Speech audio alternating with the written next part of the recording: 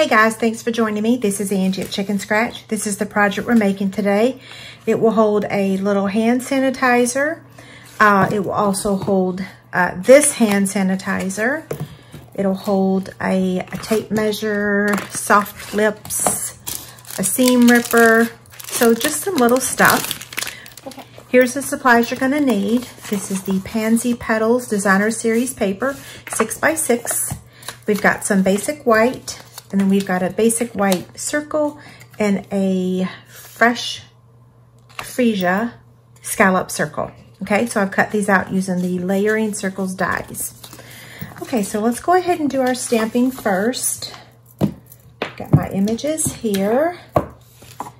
So we're gonna take the turtle and we're gonna use our Memento ink.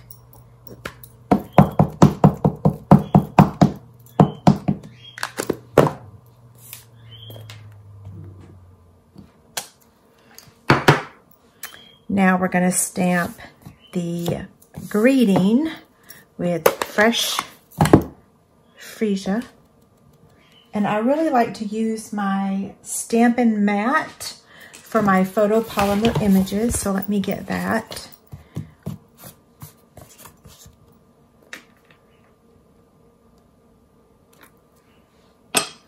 Okay.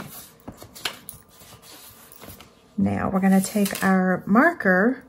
This is the light fresh freesia, and I knew I was gonna mess that up. And so I'm gonna color in his shell or her shell with the light.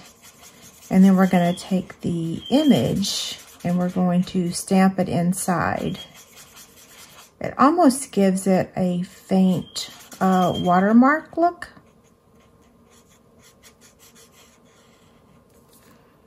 Okay, now the shell. I gotta bring this a little bit closer. Now we're done with this one. Now I'm gonna take the crumb cake blends. I'm gonna start with the dark and just add a little bit. Okay, maybe I grabbed the wrong marker. No, it's just dark. Ignore me. Okay, now the light. It just seems so much darker today than normal. It could be because it's a new marker. I had a few that I finally had to replace. They really do last a pretty long time.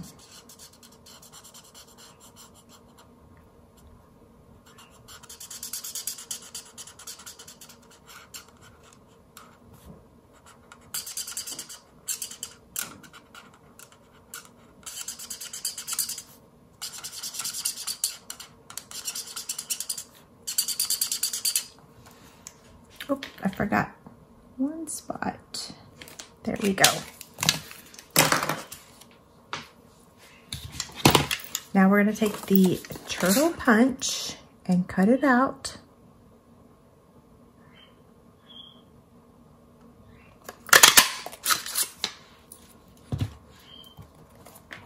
I forgot to mention the For You is in a Wish for Everything stamp set. Otherwise, the turtle came from the turtle stamp set, the turtle bundle, okay? Now we're gonna take the some scissors and we're just gonna trim this. Don't need that much, okay.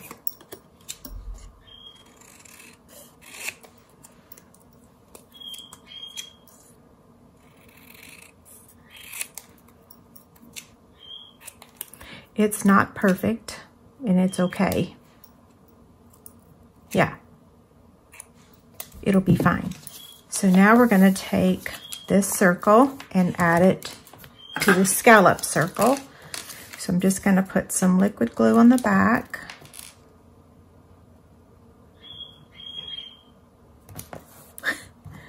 The birds are chirping. We only get a couple more weeks of them. They are moving out, so it'll be very quiet. Besides, well, not very quiet because you know the airplane still will be going by. I'm going to put 2 there. And then we're going to add this.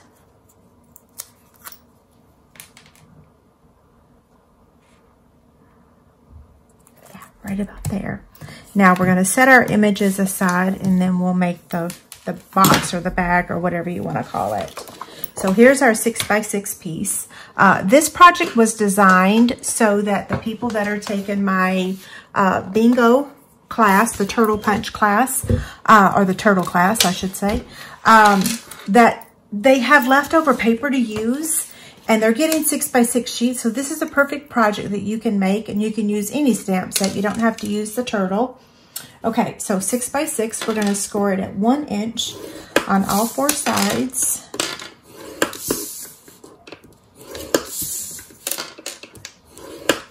And then you're going to score it at 2.5 and 3.5, and that's only on one side, okay? We're going to fold this on the score lines and burnish with our bone folder.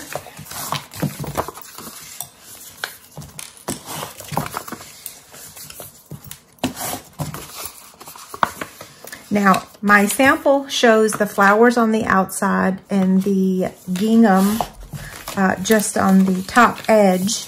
This time I'm going to reverse it. So we're going to have the gingham on the outside and the flowers just on that little edge, just like that, okay? So we're going to go ahead and fold it down like that. This is how it's going to work, okay? So I'm going to go ahead and glue this top part down using my liquid glue. That just makes it easier so that I don't get confused about the orientation of everything. Okay, that's how it's going to work. Now you could have snipped off this little part right here if you don't want it to be too bulky, but I'm okay with it being that way. I don't think it's too bulky, but if you were using specialty paper, which sometimes is even thicker than our designer series paper, you might want to do that, okay? I'm just going to trim the tabs just slightly.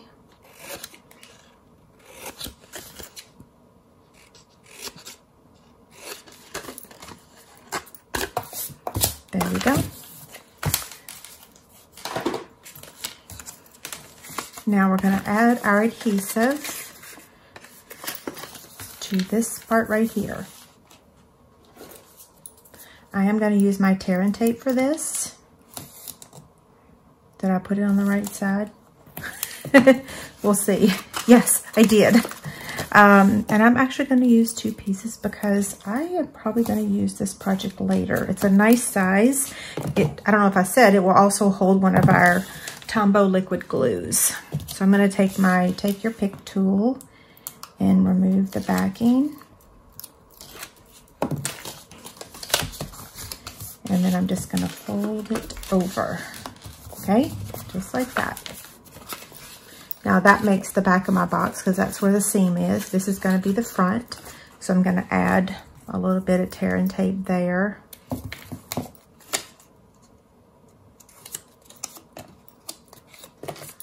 A little bit more.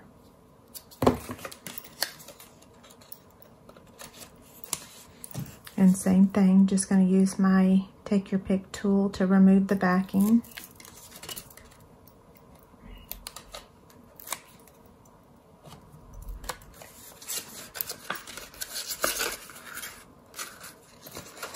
Okay, this part right here, fold that and then hold it and then fold that over. You might have to trim just a smidge right there on the edge. Okay, so here's our little box. Now we're going to take 2 pieces of the seam binding. They are approximately 14 inches. That just gives me enough to get the bow and not mess it up. It is wasting just a smidge of it. Okay, so I like to connect them just like that. It has like a static to it, I should say.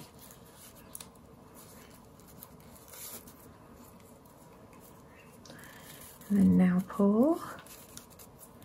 Tighten the bows up. See, I'm wasting probably a little more than I should, but sometimes if your ribbon's too short, it's really hard to work with it. Okay, that's gonna go up top there, and I'm just gonna add it with a glue dot. You could wrap it around the top of the box if you want to, but I actually like it like this. So I'm just gonna place it right in the middle, and then we're gonna take this image here, and we're gonna add it with dimensionals. So I'm just gonna put one right in the middle. Now, let's add our greeting first. I'm gonna put a mini glue dot on the end and just kind of slide it under the ribbon, and then I'm gonna move the ribbon around so that the greeting can be seen. See? A little bit. So we're gonna add this, and then we have one more step. We have to add our little embellishments. These are the in color jewels. And let's see, where did I put them? One there. One over here. And one down here.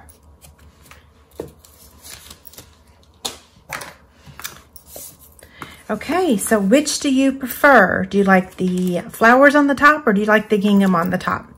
I like them both. They're pretty cute, right? Okay, don't forget there's a free inspiration sheet over on my website along with the box diagram for you, or the box template. Have a great day.